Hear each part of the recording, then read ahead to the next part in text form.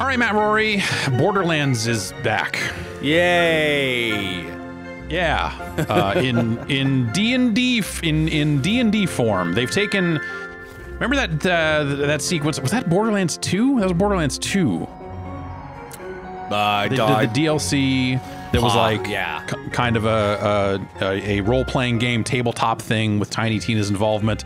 That was a pretty popular part of that game, so much so that they've decided to turn it into something resembling a full game. They put that out as like a separate. I think they re-released that like a special edition of that DLC sometime recently. Like a standalone. It was really weird. I never played that one. I don't think. I think it was just a standalone version of that DLC or of that part of the game. Yeah, I think it was. Yeah, and that seemed like it was warming people up for Tiny Tina's Wonderlands. We're playing it here on the PC. We're going to start from the beginning of the game and show you kind of the intro part of this. I was, I haven't been following the pre-release stuff on this super closely. I think I was not maybe ready for just how much of a Borderlands game this is. Yeah. I haven't either. I've been following it a huge amount. I probably will play this. For as much as I hate the villains in Borderlands 3, and I played most of that game on mute, they can still make a pretty good looter shooter over at Gearbox. See, I think for me, Borderlands 3 was too much. It wasn't. Long. I thought the between the story and just like I thought the levels that they had created, the environments were not as good. No, they're too big. And the loot and stuff was I don't know, it felt like the formula broke for me at some point. It was too much game. It was like very, very long, and again the insufferable villains, the streamers who are always yapping at you, they never shut up. Eventually I just had to mute like I think voices entirely, or like the entire game. I just turned off all sound because I was so annoyed by those characters. And speaking of characters that are beloved, I mean Tiny Tina just is I will say that I like Tiny Tina. I liked her in Borderlands too. I have not. I can see why people find her to be a bit over the top and very divisive kind of character. But I'm glad to see Ashley Birch getting work. I mean, she doesn't really do anything other than Borderlands games that I know of. I mean, sure, yeah. Of course, doing Aloy is probably a big deal as well. But Tiny Tina, let's get her some work. Yeah. Is that actually? Oh. I don't know. It's the thing I'll say is like I feel like I was one of the early people on the yo Tiny Tina is the worst character to exist in video games train. But I feel like Borderlands 3's story has really reset the deck on just how bad a Borderlands game's characters can be. And it was bad, yeah. This feels a lot better than that. I think that so far, and I've played a few hours of this. This game seems like a little more focused than Borderlands 3, and the writing seems a little bit, I don't know, a little bit better at least than Borderlands 3. I'm enjoying it more than I enjoyed any part of Borderlands 3, I'll say.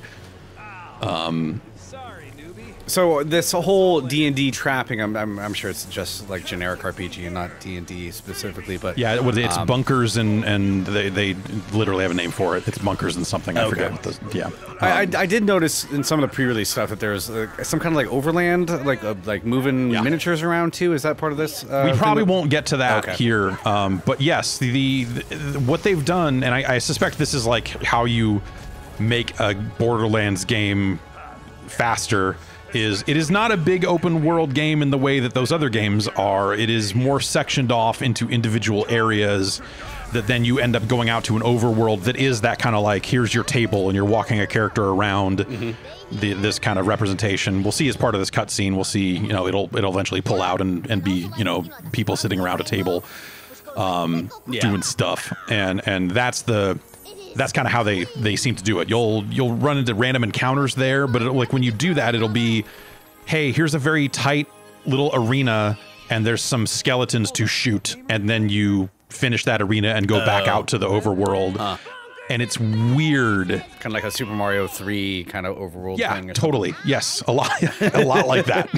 Exactly like that. That's good. I mean, I could probably, after Borderlands 3 had some huge maps that were very difficult to traverse. A lot of like weird mountains and walls that were getting in your way and everything like that. So I could probably use a little smaller 20-minute kind of Borderlands mission rather than have to be running across this huge map with like a million different things to do in it. Yeah, yeah. That's been my feeling on it as well. Is that stuff? At first was a little jarring, but now I'm like, you know what? The last thing I want to do right now is play another game like Borderlands 3. So, like, sectioning that stuff off and making it a little more manageable actually is kind of a welcome change. And there's side quests and stuff that you can find on that overworld map and shortcuts that you unlock there and stuff. So, you know, it's got little bits and tastes of gameplay there, but by and large, you are kind of going through these very set areas in kind of running in one direction. Sort of like, here's a dungeon, and then go back out to the map, find your next dungeon, or find your next town, or find whatever, and then it goes back into first person, you do your thing, and then spit back out. I'm going to skip the rest of this cutscene, and we're just going to get on with it. Wow. It's very long, yes. So like I said, I was not really sure how much of a Borderlands game this was going to be, because all of these kind of skills and stuff, and we're playing this pre-release, so that message about shift and crossplay and all that stuff is probably going to pop up over and over again while we're playing. It's been up and down. Are they still popping out shift codes through Randy Pitchford's like personal Twitch? Twitter I think Randy Pitchford's too busy being embraced to annoyed me so much with Borderlands 2 having to go to some developer's personal Twitter thing to get these codes. Yeah. So I stopped doing it. Yeah, they started leaving all the shift codes at medieval times, so you can go there and get them. So there are classes. I mean, there've always been classes in Borderlands. Yep. I'm assuming they come with a skill tree and all that sort of stuff. Oh, really? And they obviously, yeah, they've always had skill trees too. But I'm kind of curious what you have you fooled around with. How many classes are there? Well, let's count here actually. Berserker, then that's Stabmancer's 2, Clawbringer's 3, Spell Shot is 4, Graveborn is 5, Spore Warden is 6. 6 classes. Okay. It's a little upgrade from the usual 4, I think, right?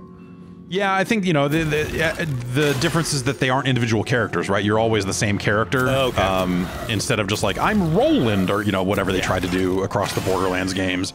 Do you think that they just, like, had to put in some kind of mushroom guy? They're like, damn it, we made all of these Battleborn assets. Everyone loves the mushroom man from Battleborn, and we're gonna keep shoving these mushroom men down your throat until you say you love Battleborn. I have a feeling. I remember Borderlands 3. I went with the pet class after a while because it was easy. I play these games solo. I'm really weird. Like, I don't play them online with co-op or anything like that. So that's pretty much what I did too. Yeah.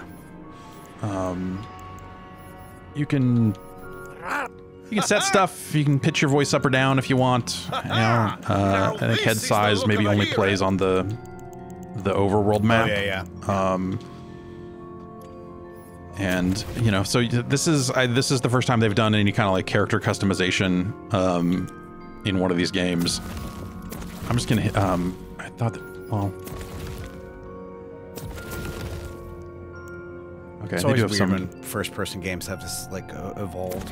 I guess it is. If you're playing co-op, you do expect to be other people to see your character. So I just hit random a few times and accept for my taste. So then choose some background, so they've put in just straight up character sheet style stats. The only weird one here is attunement, which is looks like it's replacing agility. Yeah, which is just cooldown. Okay. Cooldown stuff. Wow, I mean, every game like this, crit chance feels like it's the biggest single thing you can do to get more damage. But that's interesting. I'm curious how. Yeah. So with this, you kind of end up getting. So I think by default every stat can cap at 30, but this actually changes the cap. So this will lower my intelligence cap to 27 and my strength cap to 38. And so like that 8 is hard to deny. Yeah. Maybe that's something that when you finish the game you'll feel a little different about or something, but that's, I feel like you want to be critting and you want to crit hard. Yep. I'm assuming spells are basically like kind of your cooldown stuff. It's like your grenade equivalent. Yeah, okay. Sure, we'll stick with that. We'll go. Bunkers and badass. Bunkers and badasses. All right. That sure looks like Tiny Tina's cave. Okay. Valentine, you've just drawn your own face over the character sheet? Yeah. Draw your hero, and I'm my own hero. So for storyline reasons, these characters end up not with you on the adventure, but they are there to quip. Okay. So you've basically got these 3. Oh boy, I would like that idea more if I thought like these games were funny. Yep, that would help. If these games were actually funny, then the comedy would work better. I agree. Maybe this is going to be better, but Borderlands 3 was pretty dire in that sense. Like the jokes never landed, the characters sucked. I like to think Borderlands 2 is a little stronger in that regard, but yeah, I still feel like Borderlands 1, maybe because it was first, right? But it was before, like, at Borderlands 2, it felt like they were just indulging in the most internet-ass jokes they could come up with, and I just sucked. And Borderlands 3 went even further in that direction, so it just feels like they've been... I will say there's no claptrap yet, so we're kind of on looking up already. I mean, I'm very happy. I find claptrap way more annoying than Tiny Tina ever was to me. I guess, yeah. I don't know. I feel like you see a lot more claptrap than you do with Tiny Tina in most of these games. Yeah, true. I bet that there's a claptrap equivalent somewhere in here because he's what they make the Funko Pops out of. So, oh Jesus. You have arrived in the Snoring Valley, and I'm assuming it's okay. That's a first-person game. Yeah, it's a first-person game. That looks nice. And, yeah. And also, you occasionally get like the hand coming out of the sky, like modifying the game. Oh, neat. Kind of thing, and it's kind of a nice effect. But you know, it's Borderlands. It's chests. There's like literally, I don't know if there's any right here, but we'll surely see one sooner or later. The little safes that were everywhere with money in them, they're here. Like just all the stuff. It feels like just reskinned. Okay. And so that's my point when I say like I wasn't following this and I wasn't really sure what I was getting myself into until I looked at this and saw that there was ammo and gun silhouettes down there in the corner. I was like, oh. Yep. Oh yeah. Okay. Oh wow. Those are straight up the classic. Exactly. So like all of the stuff when you're creating character and all the stuff about your skill tree and everything, a lot of it is about your melee attack and all this other stuff. So I was like, oh, okay. Well, I mean, yeah, they made like a melee Borderlands. They made like a D&D Borderlands. That makes sense. But then it's like, oh no, you get pistols and you know the magic sniper rifles and stuff like that. Like it, it's all there. Like this was also the point where I'm like, oh really? Okay, yeah, geez, it's they're fantasy safes. You just made that again. I mean, there's literally a joke later about C4 where they're like, no, this is Fantasy 4. So yeah, congratulations, you just wrote Tiny Tina's Wonderlands. Man, yeah, I definitely, this feels like it's going to come down to your appetite for more Tiny Tina. I always like that character. I like Ashley Birch's portrayal of her, but definitely see why people would be somewhat less. I'm just surprised they haven't toned it down. Like it's like I don't know. I'm not the arbiter of this, but it almost seems borderline offensive at times. It's just like all the for shizzle this and everything. It's just like so out of touch. It's so out of step, and you're just like this was barely funny. Like you were writing this character on the tail end of that being something that someone would go check out this funny joke I wrote, and they're sticking with it, and I just like okay. This sucks. This sucks. This sucks more every year that passes. This sucks even a little bit more, and I'm just like I'm very surprised that it's a weird property. I mean, they're fucking making a goddamn Borderlands movie, and I hope the creative spark there is let's just say I'm not thinking that movie is going to be great just with the fact that they're making a Borderlands movie, but they kind of keep having to invest in the property. Obviously, I'm kind of curious how this game came to be. If this was like a, I never, like I said, I haven't been following development and all, but like, we got a movie coming out. We better have another one of these done. I don't know, because this feels like a situation where they thought that DLC was, and I think it was. I don't think they're wrong. My understanding is that DLC was quite popular. Yeah. And so they went and turned it into something like sort of like a full game. But like I said, it still feels like smaller than your average Borderlands game in a way that makes me wonder, was this planned as DLC at some point and they decided to spin it out? There was a story, if I remember right, and here we get our first gun. It's and all the like they instead of doll, it's Dahlia. Like they've translated all of the gun manufacturer stuff over. Which that actually, I think my problem with the Borderlands 3 loot is the manufacturer traits and how like you were like, oh, all these guns from this manufacturer are shit and they don't fit with how I play, so they're all garbage. Like it just made like whole classes of loot feel totally worthless. But yeah, I just wonder if it was a situation where like there were stories about like people at Gearbox like maybe not getting the bonus they thought they were going to get after Borderlands 3, and so did it maybe not do the numbers they needed it to do, and now we're seeing this as a separate game instead of an add-on. I don't know. I didn't know. I generally like Borderlands enough to play and turn my brain off, as the people sometimes say, but Borderlands 3 was so long I didn't know interested in doing any DLC for that one. That was oh yeah, it took forever to get to that game. I did finish it finally. I didn't even finish it originally, which when Borderlands 1 came out, I got the full 1,000 achievements before that game was like on the streets. Like I had already finished it twice and unlocked like I had done everything there was to do in Borderlands 1 by the day it came out, and loved it. Thought it needed some work. Some of the boss fights were real bad. But like a great starting position, and then I feel like everything they've done since then has been moving in the wrong direction. Yeah, I like Borderlands 2 a lot. I definitely played a bunch of that game. But Borderlands 3, yeah, it just was oh yeah. Like from a technical standpoint, it probably was the best looking of all the games, but not like necessarily. This kind of cel-shaded stuff is it's a weird style to be doing. When they first rolled it out, you were like, "Oh wow, that looks crazy," because a lot of games weren't doing it, and now it's maybe a little passé. Not that a zillion games are doing it now, but I think they've done it now, and it just kind of, I don't know, it's fine. Here is our first shield. They call them wards now. Let's go over here. Do this. It's interesting because I'm feeling like if she's playing the DM character, that we could have a lot of opportunities for really weird shit to happen. Like you said, the hand from the sky and everything like that. I'm curious how. So here's a spot where like, oh, they needed explosives to justify this part in the story, so they just magically appeared. Kind of neat.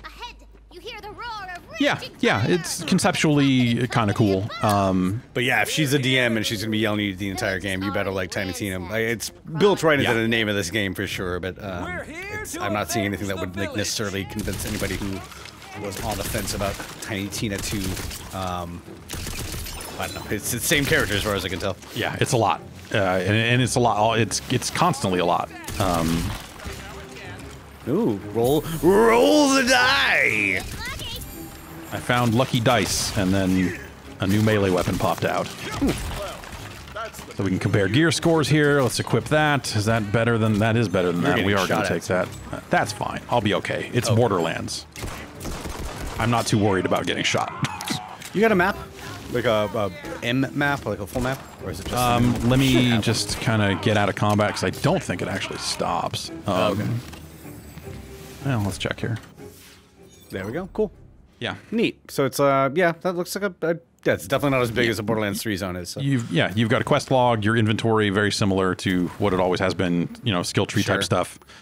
And then instead of badass rank, it's myth rank. I assume that will work similarly. I've not hit level 40. Okay, where are we getting hit from? We need to clear out this area before we can move on. See, that first gun had like the trappings of looking like lightly like a crossbow or something, but now this is just like, yeah, here's a gun.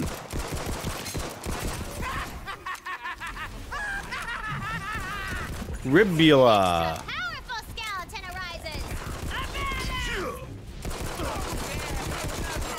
Same idea with badasses being the tougher variant of this little ice thing we can shoot. Ooh, that's a lot of loot. A single villager remains alive in the oh, did they just despawn? Okay. So you actually we'll get different styles of melee weapons. So here's a, like a. Is that like a kind of a melee attack button? Yes, it is, and so you'll have faster ones, you'll have slower ones, like all that sort of stuff. So let's take this SMG and equip it, and then go through the revive tutorial here, and then let's spend our points here so we can use our action skill. Health regen. Get 1 point per level here. This guy, being a ice man, will put points into frost damage. Why not? And then you also get one point for this stuff as well. Is there only one skill tree as opposed to like the 3 that usually had in previous games? I believe. There may have been a tooltip about more of them unlocking later on, but this is all I've seen so far. Interesting. Leaving my peasant ass, stranger. How can I ever repay you? Can't go in there. A hero's work is its own reward.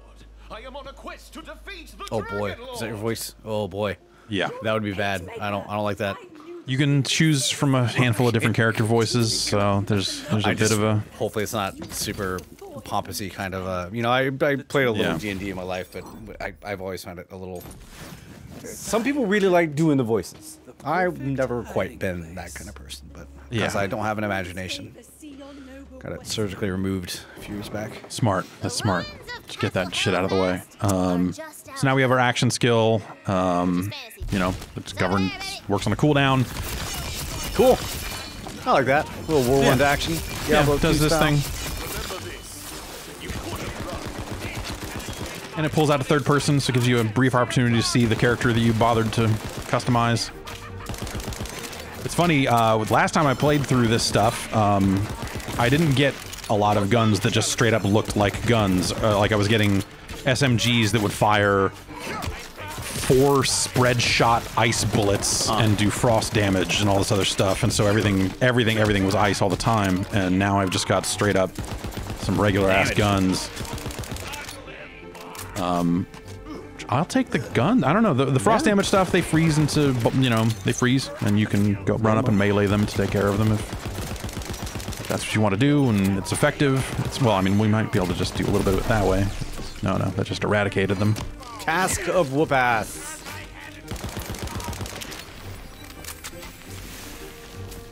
Okay.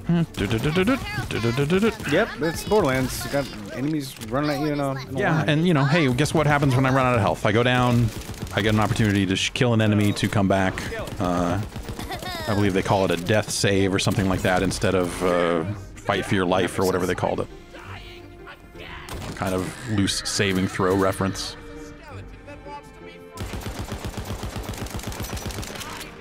It's got co-op, it's got cross-play, including PlayStation. Last time they put out a Borderlands game, seemed like maybe at the last minute, someone was like, oh, you want to do cross-play on a PlayStation platform, huh? Well, that's interesting. You're going to need this many dollars to do that, and maybe that held them up. I don't know. It's got orcs and kissing. Roll your own multi-class hero. So this is a full-fledged $60 game. Yeah, I'm reading. Oh right, yes, you will multi-class at a certain level. Okay. So that's probably where you end up getting that second skill tree. All right, now we're doing some ice damage. So you see, ice damage. You know, slows them down, freezes them like that, run up, shatter them. Why not? Ice damage. Man, I played so much Barbarian when I was I know. It's such a good skill. Whirlwind. Such a fun skill. Yeah, I never played it very much in WoW. WoW, you could do Whirlwind as warrior, but I never played the warrior too much. I played warrior. I was more of a sword and board kind of person. Well, I'm looking forward to getting into that there Elden Ring when I get a chance to finally sit down and maybe when they fix the stuttering on PC. I like every not to make every video about having an Elden Ring reference in it, but I'm looking forward to getting back to the Sword and Shield. Sekiro was very, very difficult to me. Yeah, no, the Sekiro's rough. Yeah, I was actually looking forward to maybe trying out that Final Fantasy Stranger Paradise until I've heard that it has a bunch of parrying kind of stuff, and I'm so bad at parrying. And it's got games. Like 3 different types of blocks. Yeah. I didn't sound like my kind of thing. Yeah. Okay, so instead of grenades, we get spells. So literally just do that. You see the cooldown in the lower right. none of that greasy. And yeah, that's Now, how do we get? It's a that's kind of Borderlands the, game. the early game thing here. That's what you're dealing with is. And very much the game seems very much built on the notion of like, oh, remember Borderlands? Well, instead of that, we've done this thing that is basically that, but maybe slightly different. And I think you're either into that or you're not. Along with tinytina, you're either into that or you're not. Yeah. And there's just a lot of caveats that kind of come with it. But I will say, as someone who like I finished Borderlands 3. Because I was like, oh, they did a PlayStation 5 version of this. I want to see what that looks like, and then like moved my character over there, and then played the last 10 hours or whatever I needed to play to just like marathon through that thing. Just like forget it. I'm not listening to any of these people. Like, oh, Penn and Teller in this game, great. Who cares? Yeah, the voice cast there was a little bit overweening at times. It was but yeah, I mean, this game seems like it's going to be a little bit tougher to just turn off the volume of dialogue and run forward, because it does look like you might have to pay a little bit of attention to what Tinytina is telling you. I doubt it. Yeah, probably you not, know, the quest logs are generally so we can.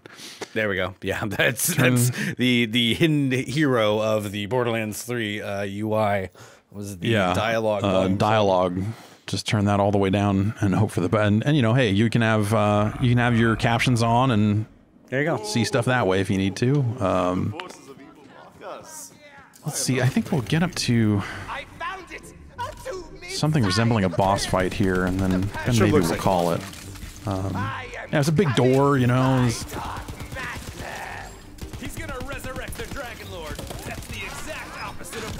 So what's the overworld story? I'm getting too far to that. They're definitely playing this game on a, you know, tabletop kind of thing. Is there more to it than that, or are they just kind of dicking around and having fun?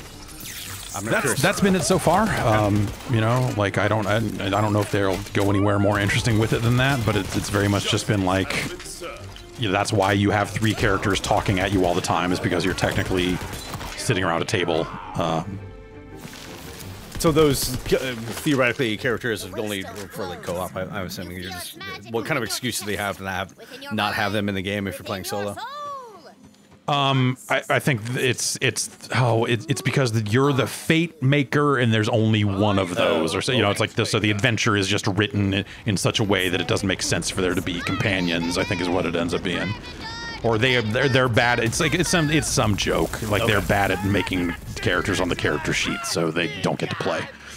I don't know why. There's probably some very technical reason as to why Borderlands insists on having all boss fights start with you dropping into an area, like drop into the arena and do the fight, drop in from above. I feel like there are so many of them that are literally this setup.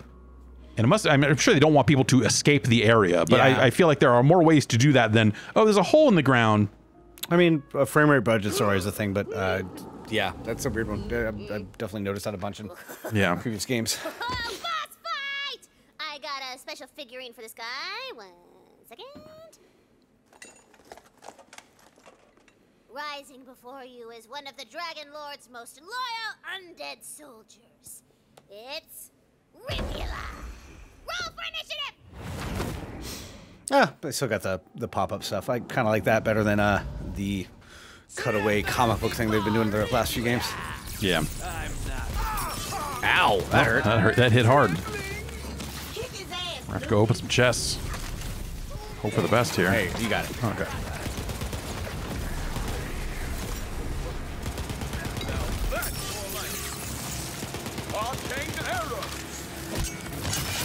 I'd say it's no community D&D episode so far on the humor scale, but you know, that's probably the best. What are you gonna do? Best D&D thing ever made. So. No longer available on streaming services. Really? There was a little a character dressed up as a drow. If you know what a drow sure. is. Okay. Yeah. Right. Yep. Don't do that. Apparently, don't do that on TV. I'm trying to think of other like D&D kind of referencing stuff. I know there's huge streaming people doing D&D all the time now. It seems like D&D as a property is doing pretty well. But there's all kinds of weird talk about Hasbro maybe spinning off Wizards or selling them to another company or something like that. I think Wizards got a new president and CEO lately. It sounds like Hasbro's kind of taken a big new interest in that business because I know that it was like a sudden, like the CEO of Hasbro passed away. I forget. And relatively recently, I think. So there's someone new there, and so I don't know. Definitely sounds like big changes are in plan. I mostly follow it because of Magic, obviously. That's what I play. Right. Yeah. D&D. What did they did they do like a D&D Magic set or something or they some did. kind of? Yeah. Forgotten Realms had the core set for last year was all D&D stuff, and they're making a movie. I think they've been talking about doing a D&D movie, another one of those, or D&D. I want to say like a Netflix show or something like that. They're definitely it's a multimedia property. That could be utilized in very synergistic ways. So the Magic D&D stuff is kind of popping up, and they've done D&D sets. I know set in worlds from Magic, so a very fluid situation there. But come on. Oh, Dragon Lord! I love that guy. Yeah, there he is.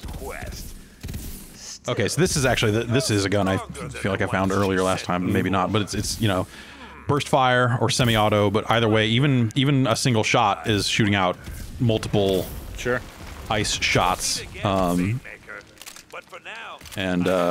it's kind of weird because I feel like I'm so used to just lining up crits and lining up headshots in these games, and it's never been hard. But now you've got this very spread shot weapon that you see all the time, or most of the weapons I was getting were firing like this, and it just seems strange. Have you found a sniper rifle? Because I'm assuming those work. Yep. Like yeah, those are sniper rifles. Good. I found a shotgun that basically shot like a wide arc of energy out. And it's always fun of these games to get like one god tier weapon like midway through and use that for the next 10 levels because it's the best thing you've ever found in your life, and it takes forever to get a new one. But honestly, these games, I kind of, once I get to max level and kind of stop getting new gear, I rapidly lose interest. So they do a pretty good job of that, like giving you new guns and everything like that as you play. Yeah, it's got, you know, it has the vending machines and all that other stuff. You know, they made a Borderlands game, so I think it's gonna do it for us here. I'm curious to see what the reception to this is. I could see myself playing it, probably not at full price, but maybe a little bit further down the line. It's a lot of games to play right now. But I have enjoyed it more than I thought I would, considering like going in, it's like here's a Tiny Tina game, kind of loosely based on that DLC and all that other stuff. I'm like, geez, that sounds dire, but